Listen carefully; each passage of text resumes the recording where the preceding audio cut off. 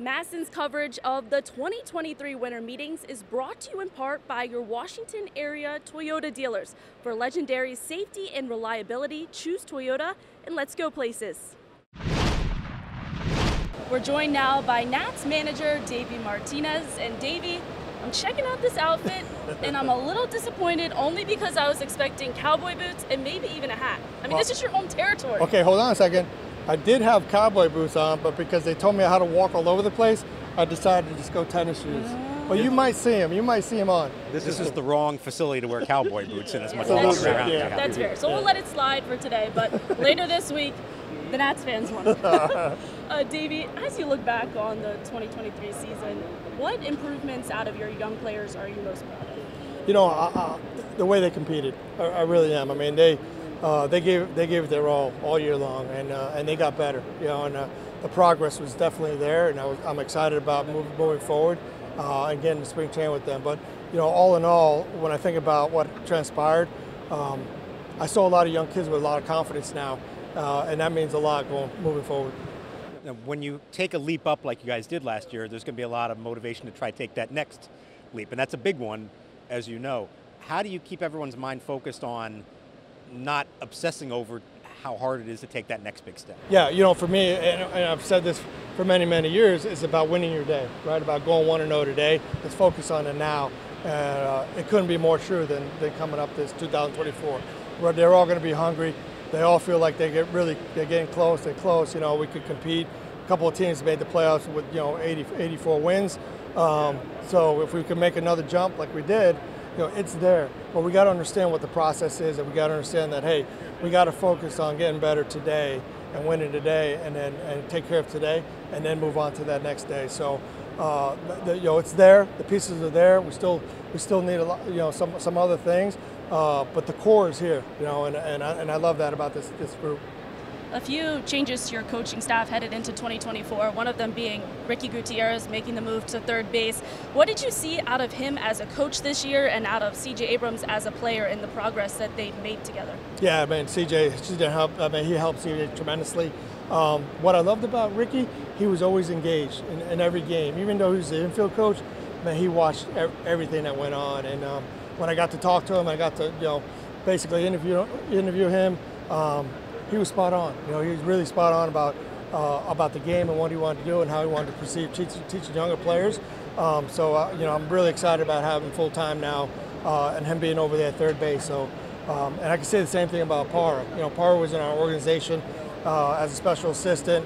I was just waiting for the right time with him when he wanted to engage full time and help the young kids. And he came to me. We talked a lot. And he was ready to make that step. So, with those guys and, a really close friend of mine, Miguel Cairo, who reminds me a lot of me. He really does. I mean, he's very engaged in the game. He loves the game. He's done everything possible in the game, but he's a student of the game as well. And he's eager to teach and also eager to learn, learn from these guys. And so I'm excited about our staff. You're saying you want to stand next to yourself all day in the dugout? Bench coaches just no, like you? No, he's very opinionated. So yeah, that's what I like about him. How much, particularly the two base coaches, I know they're also responsible for defense, Ricky of the infield and Gerardo Parra for the outfield. How much of those moves were made with that in mind about trying to improve what you can do in the field? Yeah, it was definitely a big part of it. Like I said, both those guys played unbelievable defense. Both those guys, when they played, they understand. Parra's he's got so much energy on the field. He's definitely going to help our outfielders. And Ricky, as you saw already, with CJ, he helped them out tremendously. And also with Candy, man, he really helped Candy out a lot. So I'm excited about having those two guys. The other thing is I want to do something a little bit different this year with the base running, because as you said, the two base running coaches, I want them both to really teach the base running portion of it, and the secondary leads and the leadoffs at first, going first to third. So it's going to be a joint venture between those two guys, the signs and everything. So I'm excited about that as well. As far as your roster needs, really similar to last offseason, really. You mentioned just in your media availability that Joey Meneses is going to get time at first base. Do you have any other candidates within the system right now that you think will have the opportunity to compete for infield spots? Right now we got a bunch of young players, as you know. The closest guy right now is Lipscomb. He's doing well. We move positions. He can play some first. played second, played third. So we're excited about that. I mean, it's just a young up and comer. But this could be possible that we go outside the system and look for somebody else. We'll see what happens. But like I said, we're really excited about what we got going on within our organization right now. The young players, the younger pitchers that we have. We got guys that are scratching on the door right now to get up here. But we got to be really smart and real diligent. I mean, I can tell you right now, I'd love to have them all, but it's going to take a little bit more time. So along those lines, we're talking Dylan Cruz, James Wood, Brady House, Trey Lipscomb, Yo-Yo Morales. I assume we're going to see these guys at some point in spring training, and you're going to get a look at them. How do you balance wanting to see what they can do and pushing them and trying to get to the big leagues as soon as possible versus understanding whatever the natural development pace is for everybody? Yeah, we're definitely going to understand what needs to transpire, and it's a process. So I know what going into spring training, what we need to do. We're going to get them out there. I want to see them play.